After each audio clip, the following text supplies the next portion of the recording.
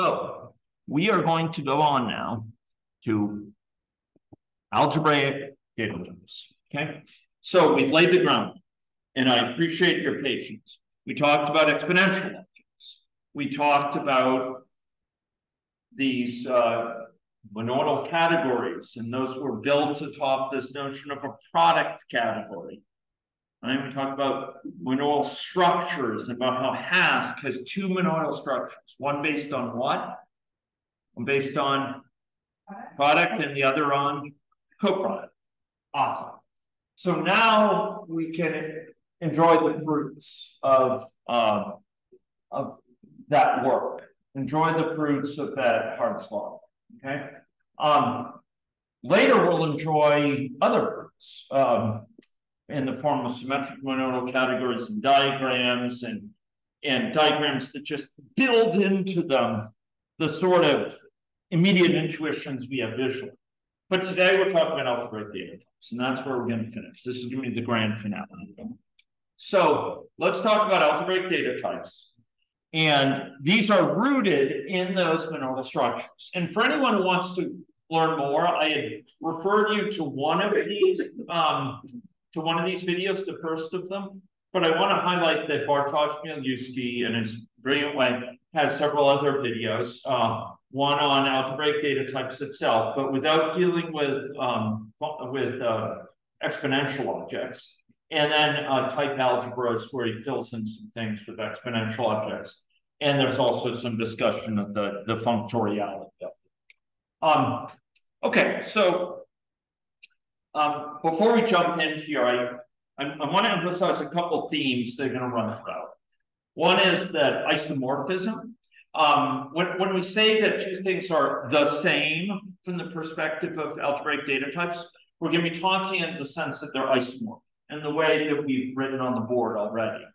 Like 1, quantity 2, 3 is not exactly the same as quantity 1, 2, then 3. But it is isomorphic to it, right? And we said that as well with some of these identities up here. We're taking a monoidal product with the terminal object, right? We're pairing up bool with the singleton object is not exactly bool, but it's something isomorphic to bool. We just have bool with this extra thing stuck on that doesn't give any extra information.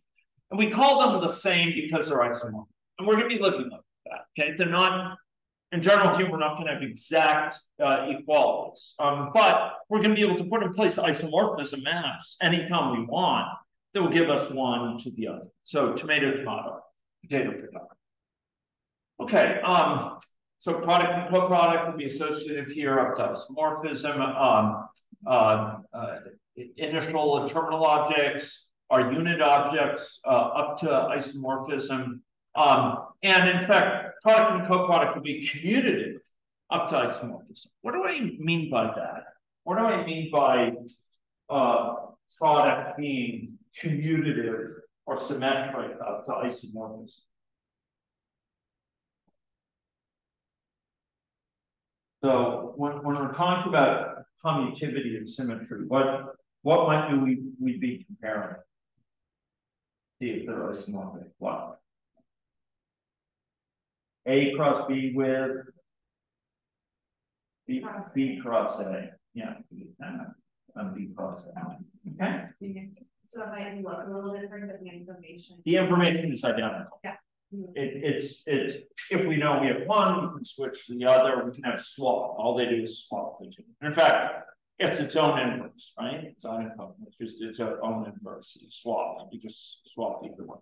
So given one, you can get the other losslessly. No loss of it. It's identical.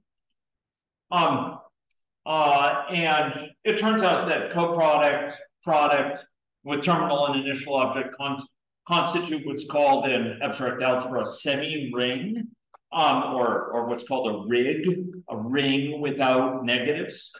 There's no negative, right? And distributive laws, it turns out, apply.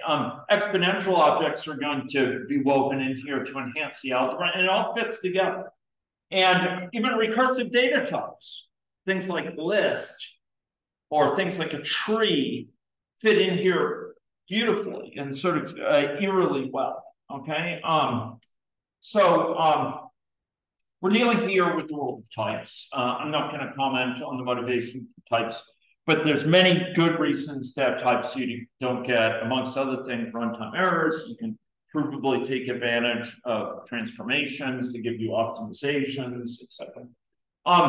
Now, we're going to be talking about algebraic data types today, and it turns out that these are going to have all sorts of wonderful consequences. Building up types out of these operations like products, co-products, exponentials. This may seem modest. It may seem like, oh yeah, okay, it's kind of fun and cool. But it turns out you can build up a lot of complex types out of these things. A lot of things we think of as like a struct or a record or in a class are really products of types. You have this and this and this, all together, right? You have all of them. And if you build these things up, not only do you get that, you can automatically derive functors to lift functions over them, to map them, even if they're multiple levels deep. If you have products of sums, of exponentials, it can derive automatically a lifting of it to map it from something over doubles to over ints, or something from ints over bools, or what have you.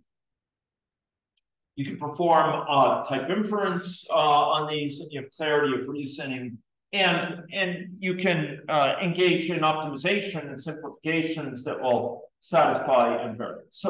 So let's talk about some of the properties of algebraic data types.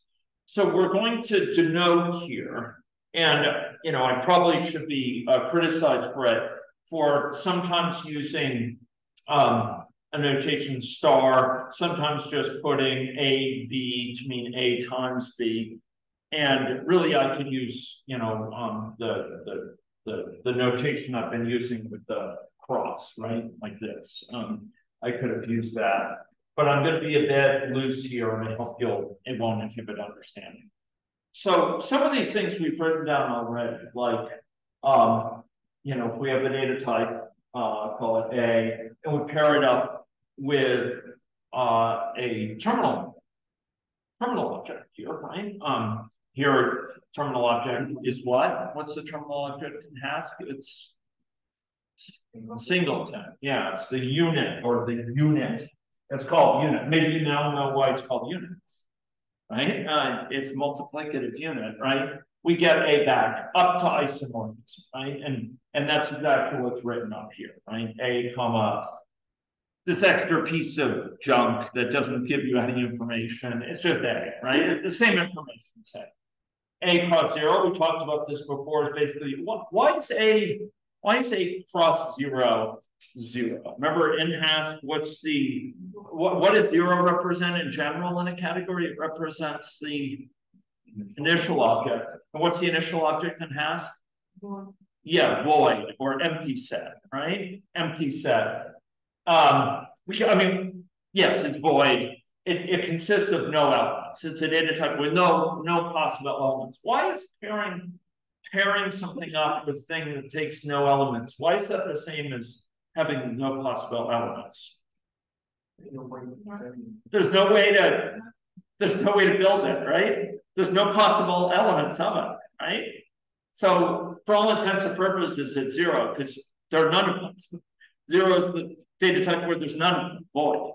And a product with that has none of them. Pair with that, right? Okay. How about A, B isomorphic to BA? Well, we had it down there. Do you buy the fact that they're isomorphic? They're basically, look, given one, you can switch to the other and vice versa. In fact, the swapping, it's idempotent. You do it twice and you get the same thing back, right? Okay, how about A times B product with C being the same as A times the product of BC? Well, where do we recognize that? These are a lot of the basic ones. Where do we recognize that from?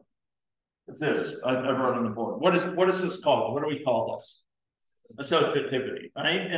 And that's basic to any monoidal category. You have to have this at least up to isomorphism. And it turns out there's levels of monoidal categories. Strict monoidal categories would have these be exactly equal. A monoidal category that's strong would have these be isomorphic, and one that's called lax would have it just be what's called a natural transformation. Okay, how about A plus B be the same isomorphic to B plus A? Why is that? What would that look like? Yeah, either AB is kind of the same as either BA, right? In one case, A's on the left, in the other case, and B's on the right. In the other case, it's A's on the right and B's on the left, but it's the same information. Do you see it? It's just different names for left and right, right? It's just different labels. Okay, we just have to remember. So given one, could you get the other?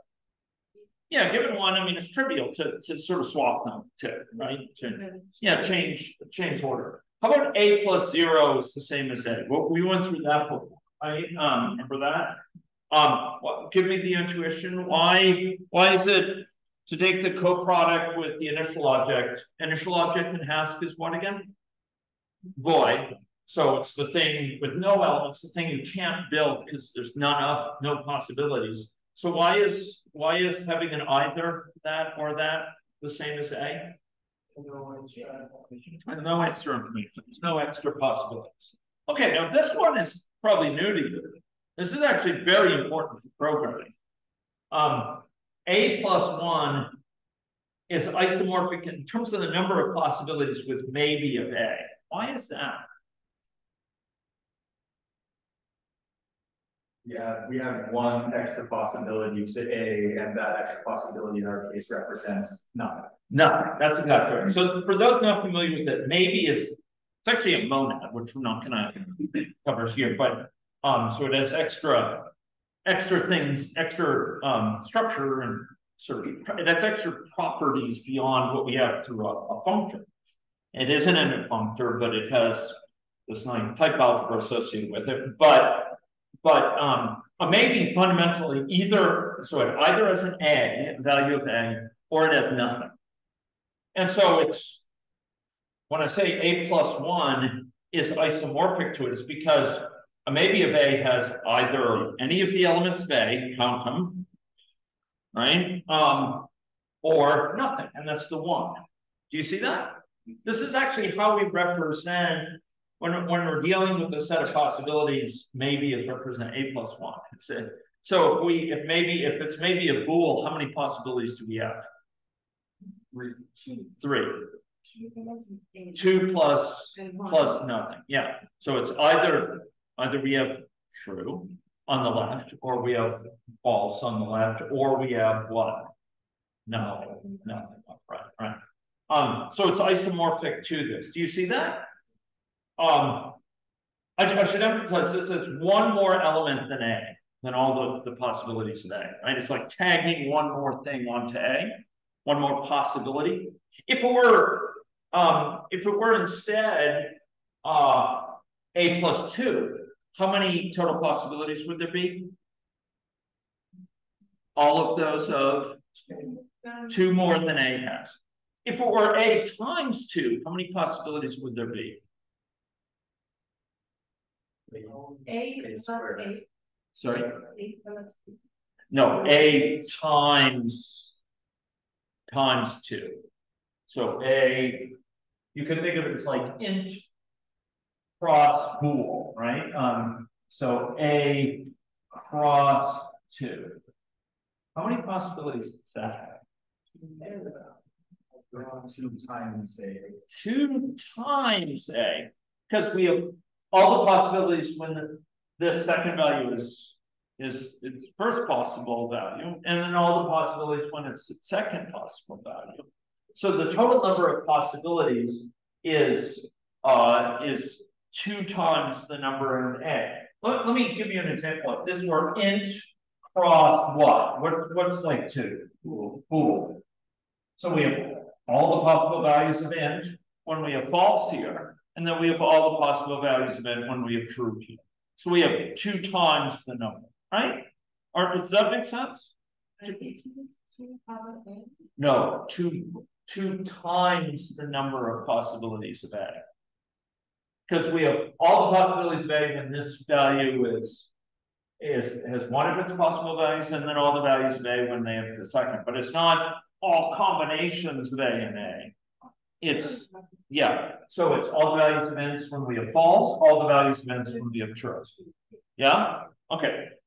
About A plus B plus C is the same as this one on the right. What is that? That's just associativity of it as a monoidal structure. So okay, now we're gonna start to have some extra fun though. These have been each of these in isolation. It's either about products or co-products. But let's now do more. Check this out.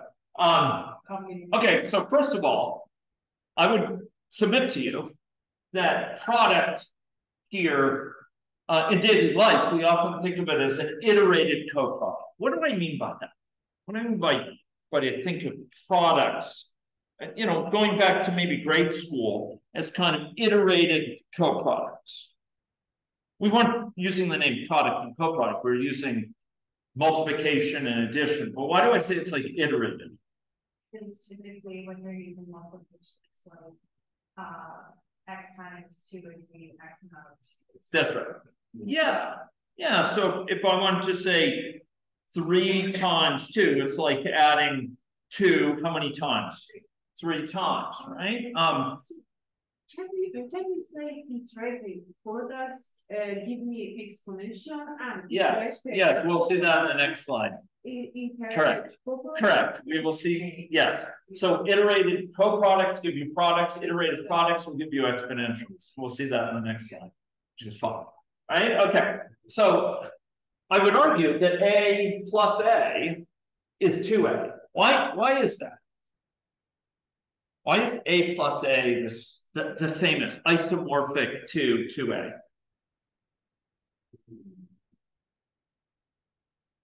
So again, when we say 2A, it's like A cross 2, right? It's like maybe A is ints and 2 is bools, right?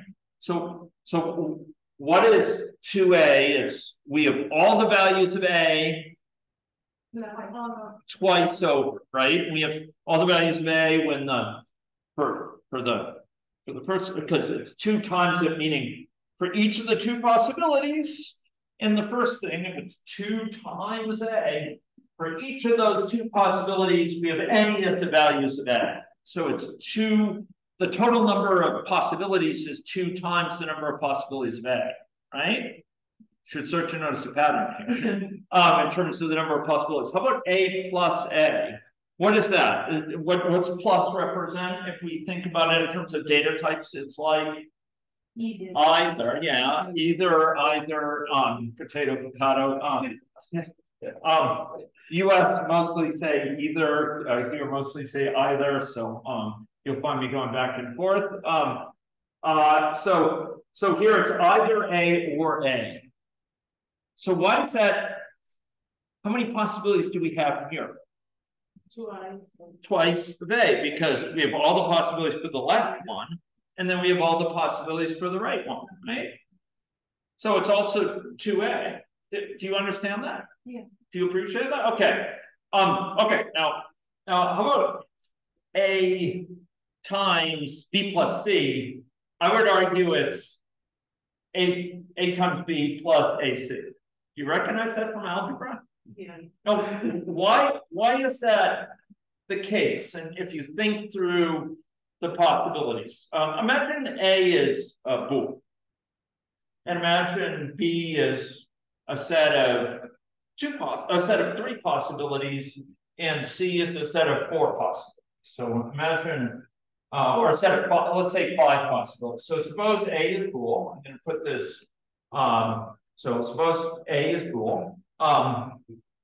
So what would A times this mean? It's like what? It's a pair, right? bool in the first element. And suppose B has 3 possibilities, maybe it's a enum with 3 possibilities or something like that, right? Or and Hask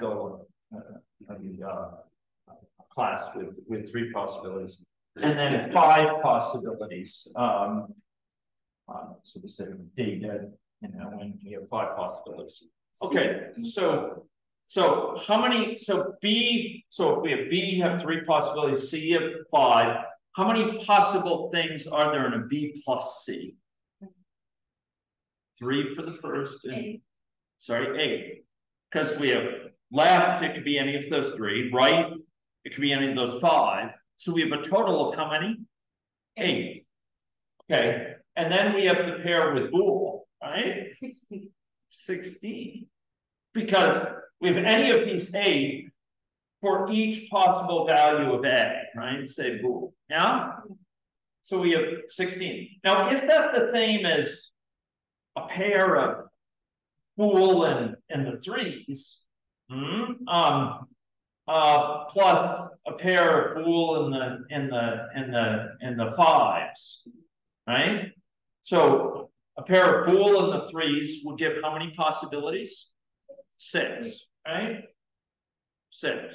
And a pair of A, which is 2, and the C's, C can have 5 possibilities. So A paired with C can have how many? 10. And you add 6 and 10, you get 16, right? And it really kind of makes sense because look, you definitely have an A in the first element, and then you either have a B, in which case you have an AB, right? A pair of those, or you have an A and a C, right? And you have a pair of those. So it makes sense that they're kind of the same, right? Because the information you have is either that of an A and a B, or that of an A and a C. One of those. You get it?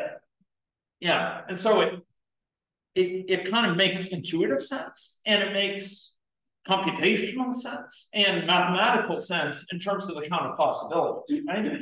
Okay, now how about A plus B times C plus D? Indicate to me what that kind of means. This would be a what? Because we have times on the outside, that's the highest level operation here. It's this times that. What is this? This is a what?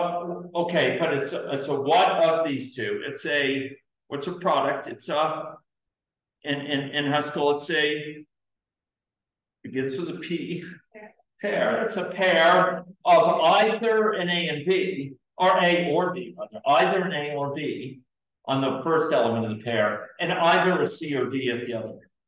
Okay. Do you see that? And what I would argue is that this is the same as, right?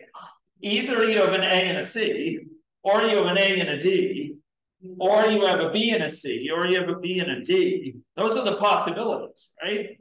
So I call that quad either. That's not something in Hackage to my knowledge, but this is really what it boils down to. But you notice these things on the right, it's the sum of a bunch of products, right?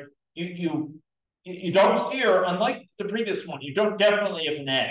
You could have an A in the first one or a B, and you have all possible, those are the 4 possibilities, right? Now, if you're seeing these, you may think, well, that's kind of funky, it's kind of weird, it's kind of quaint, kind of curious. But I think you should start to thinking about if you put on your compiler hat, for those who have taken the compiler course, you should be thinking, well, wait a minute. If this is guaranteed to be the same size, we could potentially evoke some optimizations here in terms of information, in terms of how we represent this information. Because after all, we could represent it in different ways, some of which might be more efficient. Okay, and if the C and D are also A and B, I would just note that this is the same as AA, AB, BA, BB, right? And what is AA? What is that? It's a pair of A. It's some value from A and another value from A, right? And BB is like a value from B and a value from B as well. Okay, and now Now we start to have real fun. Okay, so now we leave in exponents. So first thing I did was just product by themselves and co-products by themselves. And a lot of these were basic things like associativity and unitality. Here we got combinations of products and co-products. Now we're weaving in exponents. Okay, so to answer Nona's question, Nona asked the excellent question before. If product is the same as iterated co-product in this type algebra, in this algebraic data with algebraic data types, is exponent the same as iterated product? And the answer is yes, it is. And we will see this from several perspectives. So to honor Nona's question, we'll go to several of them. So first of all, if we have A times A to the B, so again, let's orient ourselves. We just saw exponents earlier, but it's late in the day and we've gone through a lot of material. What does an A to the B represent? Yeah, B morphism A. And in Hask, what are morphisms? They are maps between types, right? Yeah, so they're like functions that take here, if it's A to the B, it takes what is an argument? Type B. And for each possible value of that B, it gives a value of what? A. Yeah. Okay, so if we have a pair, right? So what is an A times an A to the B? Give me, unpack that for me. That's like a what? It's a pair of an A and an A and a B to an A, right? So it's a map from the exponent to, yeah. Okay, so if we have that, I would argue that that's the same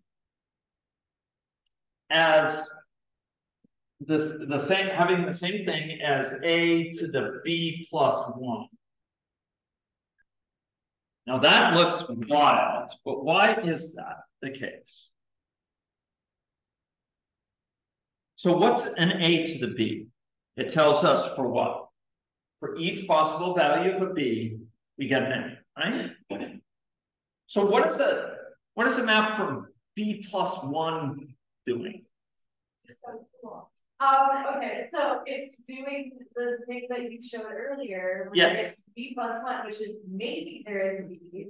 Yes. And even if there isn't, we're still going to have this morphism to it. That's right. So we're still going to have to pick an A. Right?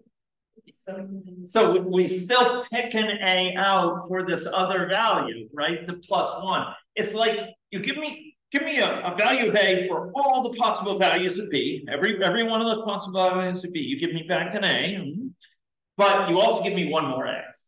You give me one more A for free. Not quite for free, but you give me one more A for this extra value. And that's what this is, right? It's just packaging up the information differently. Do you see that? It's packaging it up. And again, optimizations just transform between different equivalent information stored in different ways. So again, thinking about optimizations here, there's all sorts of possibilities. But let's build on this more. Okay, so Nona,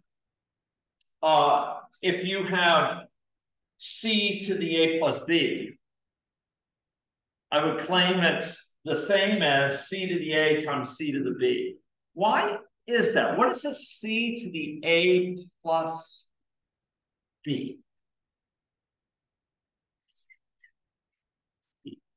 What is A plus B? It's a what? An either an A or a B, right?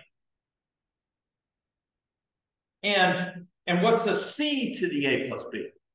Given such an either A or either B, it has to specify what? Yeah, value of C. It has to be a map from either an A or a B down to C, right? And one way to specify that is to say, well, in order to map from from either an A and B to a C, I gotta give a map effectively from A's to C's. Information content wise. I mean, the way we handle it is different cases. If it's an A, choose this map to C. If it's a B, choose this map to C. So the information content is identical here. For specifying a map from an A to a C and a B to a C, it's identical to specifying a map from A plus B to a C. That in order to specify this map from an A plus B to a C, you have to specify a map from how you handle an A and how you handle a B in terms of giving a C. Do you understand that? Okay, but let's unpack this more. I want to see if we can tease out Nona's comment there, and I have to apologize particularly for people online. But let's think about this issue of exponentiation as iterated product. Okay, so let's suppose we have A, and I'm going to say A times A. I should have had this in here. Maybe I'll just write it explicitly since I'm writing it down. A times A. If this follows through with our type algebra, what should this be equal to in terms of? So this is iterated, and so here we have a product. So give me something involving an exponential that's equal to this. A times A is the same as what? A squared. And what does A squared represent? A to the power of 1 plus 1. Okay, good. Yes, that's true. And what is A squared? What does an exponential represent? It's a what is A squared? Remember what exponentials mean in types. They mean maps, right? This is a map from what to what? What is A squared? It's a map from 2 to A. It's like a map from Boolean to A, right? Because Boolean is size 2, right? Now that seems like totally different from A times A. Let's unpack it. Why do I say that this information is the same as A? Sorry, it's A times A. Let me ask you this. If I had a map from 1 to A on this very blackboard, not 1 month thence, you told me how many maps are there from 1 to A? A, the number of elements of A, right? What is a map from, and remember that little functor exercise I gave you, what's a map from 2 to A? So 2, imagine this being, so don't get too, so it's 2 possibilities. So the first possibility, what do you have to pick out? Okay, for the first possibility, say true, you have to pick out a what? An A, an element of A. For the second possibility, you have to pick out an element of A. And so this is just like a pair of A's, right? I mean, that's really what it is, right? I mean, it's almost like it's a lookup table, right? You have a lookup table. If you give me true, I'll give you a certain value of A, call it A1 or A true, right? And if it's false, I'll give you A sub false, right? So it's 2 values of A. Do you see that? So what I'm saying is a map from a set of size 2 to A is the same as a pair of A's. Which is right at A cross A, right? But as a map, it makes sense because for each possible value of these 2, for each of these 2, you have to give me an A, right? Remember that's how functions work. If it's mapped from set A, set X to set Y, for each value of X, we have to give me a Y, right? And that's what this is. It's an A cross A. Okay, but let's unpack that. So Nona, if I iterate A cross A cross A cross A, maybe I'll write some more here just for our heart's content. And I have B of these, B times. What do I get out? A power B. A to the power B, And B right? to A. And what I'm saying is that that's the same as a map from what? B A. down to A for any possible value of B, right? It's like a lookup table, right? Do you see that? I'm just index into this, right? And so I feed a possibility, you know, A times A times A times A, B times. So if I pick for each of these value of A, I could just, for a given value of B, I could look up, you know, maybe it's number 3. So look up 1, 2, 3. It's that value, right? It's that whatever the third value of A is I have, right? And I look it up and I get that value. That's exactly what this map thing is doing. For each given value of B, I look up A, and this is like just writing down the lookup table. It's memorizing this function. It's taking this function and writing it out for every value of B, exactly what the answer is, and putting it in a tabular form. So we could have written it, you know, vertically like this, where there's B entries, and each of them has a value of, you know, of A in it that is returned if you have that value of B, right? It's the same information as it's contained. The set of possibilities of this is the same as the set of possibilities of this. Do you get that? It's iterated exponentiation, and function maps are equivalent informationally to iterated products, as you surmise. Just like iterated, how do I do A plus A plus A, and I do this B times. Where do I get that? A plus A, B times. Where do I get? BA. I get BA or AB. Yeah, I'll call it BA. That's good. Which makes a great deal of sense here, in the sense that for each possible value of B, I have an A. It's like a table of possibilities, you know, where we have A on this side and B on this side, right?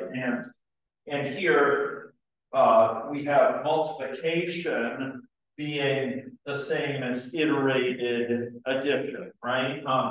Or for each possible value of B, right? Each of these possible values of B, I have an A, right? B times A. For each value of B, right?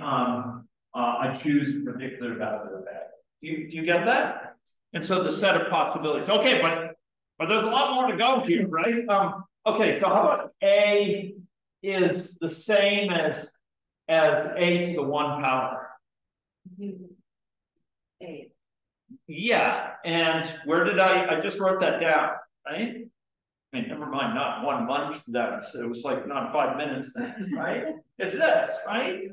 1 map to A is the same information content as A. It's the set of possible values of 1 to the A are 1-to-1 correspondence with the values of A. Do you get that? Okay. How about 1 to the A is the same as 1? Just 1. Why is that? Just 1. So there's just 1. So remember, 1 is begins with T, terminal object here. And terminal objects have how many arrows going into them? How many morphisms? From any other 1, right? So there's only 1 map from A to 1. That makes sense? Okay, how about A to the 0 is equivalent to 1? Why is that? Why is it, for what we know about initial objects? Remember, 0 is the what? Initial object. That's true, but from the initial object to any other object A, how many morphisms are there? 1, right? And A to the 0, that's like, in set, what is A to the 0 like? It's how many maps are there from the initial to A? Yeah, from the empty set to any other set. Well, there's 1 vacuous map because there's nothing to do, right? Okay, 0 to the A is a little bit more subtle, right? I would argue it's 0 if A is greater than 0. Why is 0 to the A 0 if A is not itself empty? Yes, Larissa.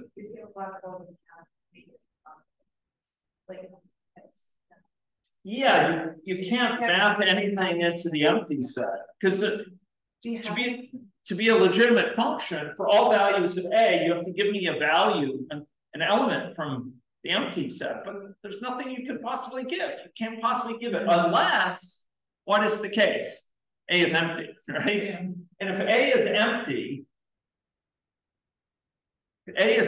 there is a unique map from, it's a vacuous map because it doesn't, you can't do it, but it doesn't have to do it because there's nothing to map, right? So there's a unique map. So it's one otherwise. And in math, we often treat 0 to the 0 as kind of, it's often nice to treat as 1. Okay. A times B to the C. Well, we went over that, right? I think, yes, we didn't. No, A times B. So that's a pair of A and B to the C power. Why is this identical to A to the C times B to the C? Why is that? So it holds algebraically, but why does it make sense? What is AB, quantity to the C power? What is that? What it's a pair of AB. Yeah. And why do I say that that's the same information? Because C produces something from A, can we compare with the thing it produces? That's right. So all it is, a map from C to a pair of AB is just like, it's the same information content as a map from A to C and a map from C to B, right? Because in both cases, it's producing an A and it's producing a B. So they're one-to-one correspondence. Give me one, I can give you the other. Potato, potato, tomato, tomato. Yeah. Okay. How about A plus B squared? Oh, we talked about that last time. Yeah. Yeah, we talked about it as these things. Okay. So we talked about function. Okay. How about these ones here? C to the B to the A. So do you remember what this is from your math? C to the B to the A power. Honestly, I should have written it with parens. What I meant to say is this. What is that equivalent to?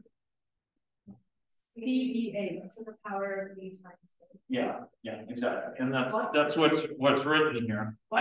Yeah? Yes. That's correct.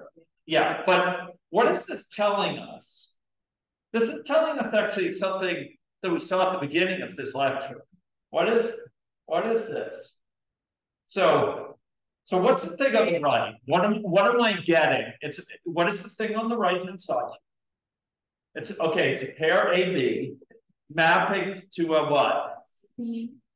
And I'm saying here it's the same as something, it's in one-to-one correspondence. Given one of those, a map from a pair of AB to a C, that is there's a one-to-one correspondence. Given one of those, I get a unique map which does what? Maps from an A to a B and map to a C. What does that sound like from the very start of this lecture? Yes, it's currying. We curry this function on the right, and we cook up a function like on the left. Do you get that? It's really good curry. And so here we have something that takes a pair, maps it to C, and instead we stage it. We first take an A, and then we take a B, and then we take a C. And they're one-to-one correspondence. So they are isomorphic to each other. Hmm? Okay. Now this next one, the formatting doesn't come out, so I'm gonna have to write it on the board.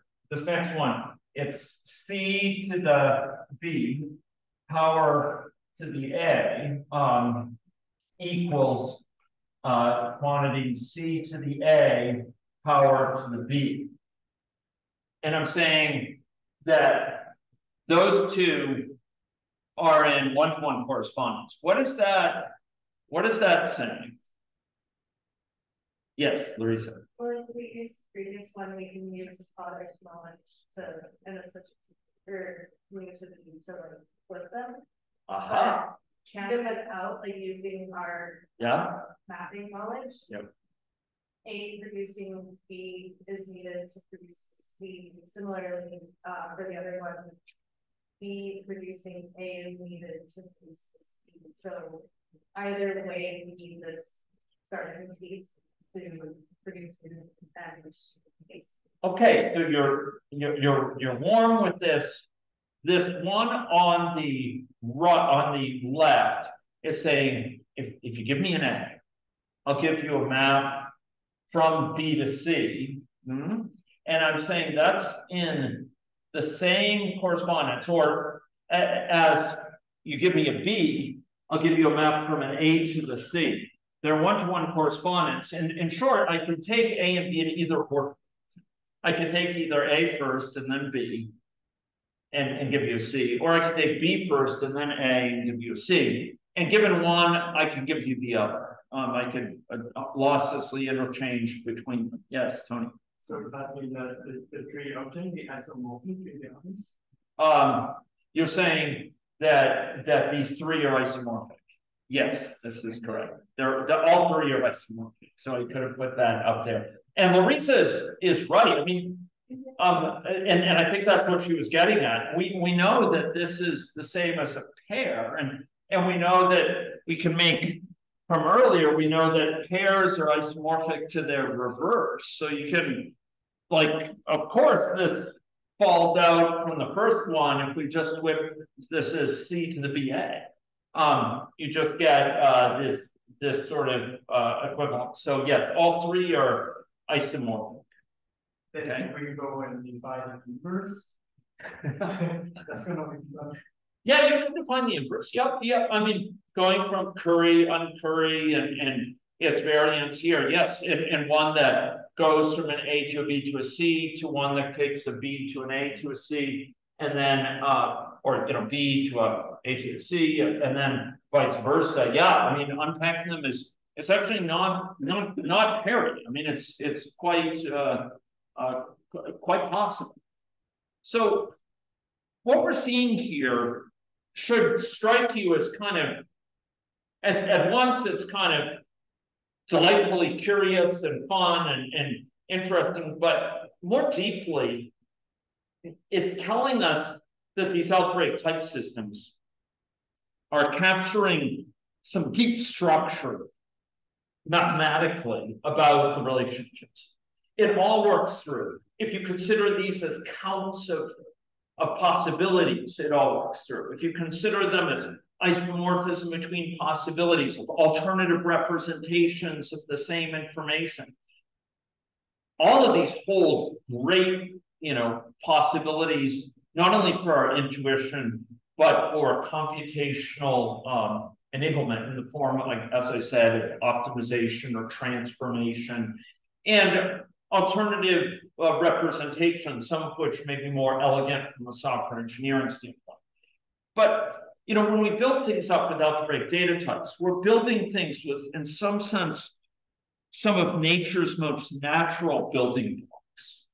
We're building them up with these incredibly reusable abstractions, products, co-products, exponentials, these things that are just located deep down and have huge generality in mathematics. However, it should also strike you as really important that you can build these structures up many levels deep. You could have exponents of co-products, each of which involves a product, etc., at many different levels. But the Haskell compiler through using a certain directive, can automatically derive mappings for these things to treat them as functors. Remember, we can lift things to operate on functors. Remember, we saw earlier, we can lift things F and G to operate on products. Remember, we've talked about lifting functions that like determine if doubles or positive or negative to operate on lists or on trees or what have you. Here, it can drive all the maps for these. You just build up these data structures. It knows all about how to derive these things. So algebraic data structures are incredible in their implications. And one thing we're not going to have time to really talk about well in this course, but it's something we'll explore in a follow-on course, is things like recursive data types. We can consider a list, for example, as consisting either of either, this bar could really be a plus, either it's nil, meaning it's kind of nothing, there's nothing in the list, or it's a const, so that's a pairing. It's a product of an A and a list of A. This is, why do I think it's recursive? Yes, what are you saying? Because the list of A Yep. in the cons is going to go in and either be a nil or That's right. And so the definition on the right refers to the definition on the left. And what this allows is lists that have no elements, or lists with one element where this list is nil, and therefore there's just one element, two elements, etc. Now, the amazing thing here is that by substituting this list into this one and successively expanding, right? We take that definition, we plug it into here, and we expand it further, we expand it further, expand it further. What we get is just like this is a coproduct, you get a coproduct of nil and A, and a product of A and A, or plus a product of A, plus a product of A, plus a product. What does this look like? That may look like a strange, bizarre expression, but what is this telling us about a list? What are the possibilities for it? What's the first possibility?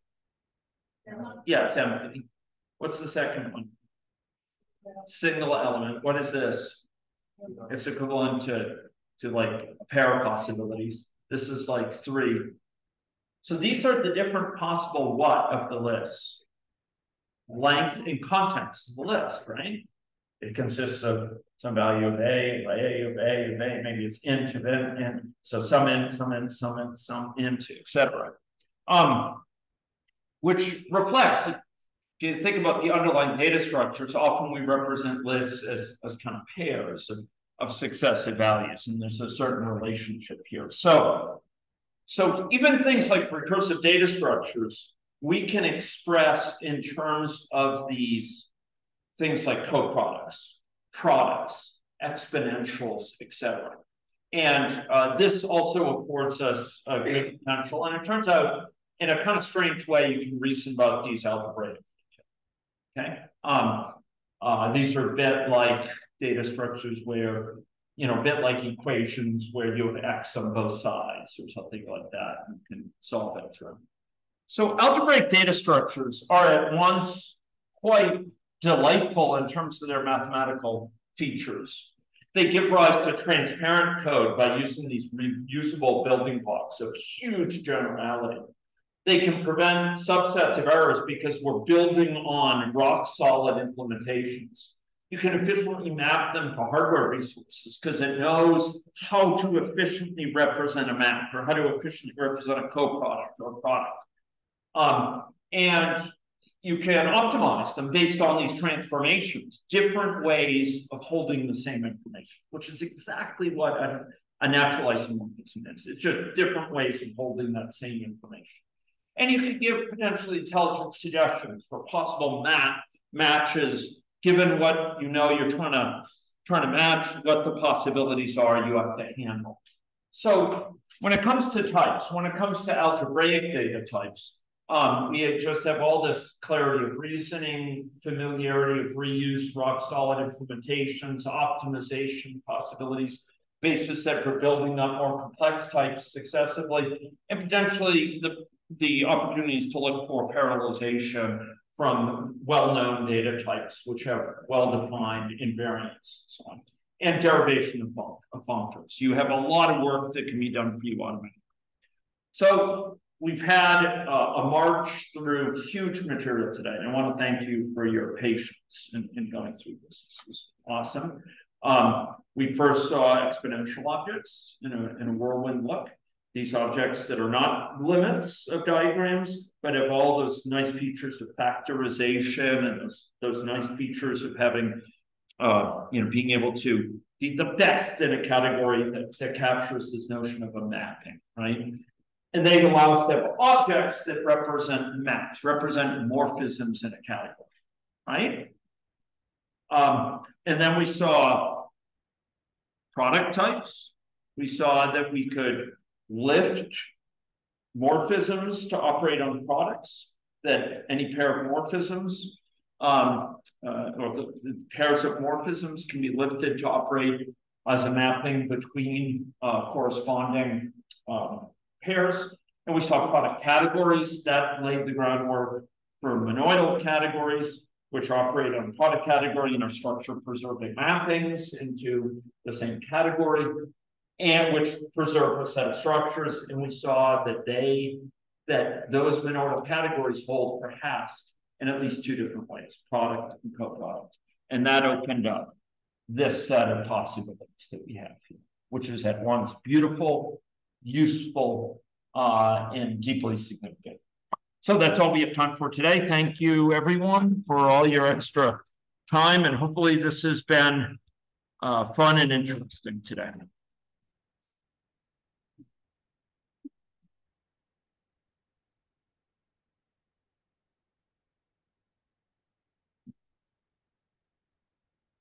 So,